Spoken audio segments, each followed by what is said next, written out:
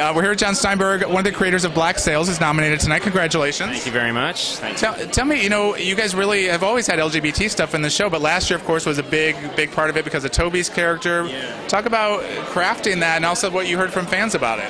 I think in terms of building it, we wanted to, we started trying to tell a story about people who were living outside of a system that just wasn't built for them anymore. Yeah. And if you tell that story honestly and you tell that story seriously, at some point sexuality has to be a part of that story. And so we tried to be really serious about it. We tried to tell a story about that relationship that frankly would have been the same had it been a hetero relationship.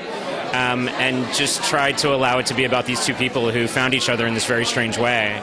And then in terms of the fans, I think it came off the way we wanted it to. I think Toby and Rupert, who played Thomas, really got it. And they have a long-term pre-existing friendship, which I think helped a lot.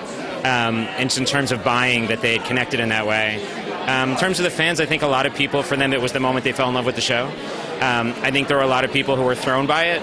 I think in a way, I think that's not a bad thing. I think that if it's forcing you to deal with this relationship and deal with that character in a way that you hadn't before, then that's kind of, I think, what the point was. And so we were all really proud of it. And I think, in season 3 tried, and even in season 2 tried to tell stories like that with some of the other characters, with Clara Padgett's character, and just watching them all try to come to terms with who they were, absent anybody telling them who they were.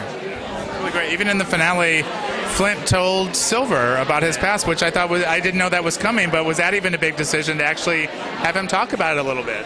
It's really hard because I think we wanted this relationship to feel real and romantic and grounded. But to be honest, to this character, he's a guy who is living after it and in some measure in denial of it in order to be able to function. And so there are limited opportunities for us to be able to explore it. And I think when that relationship between Flint and Silver got to the point where we knew that friendship was real, it felt like the most obvious thing in the world, that I have to tell you why I'm in this show and why I'm doing the things I do. And I think we're excited about season 4 and about being able to push that further and hopefully keep telling that story. I'll be asking all the questions. So.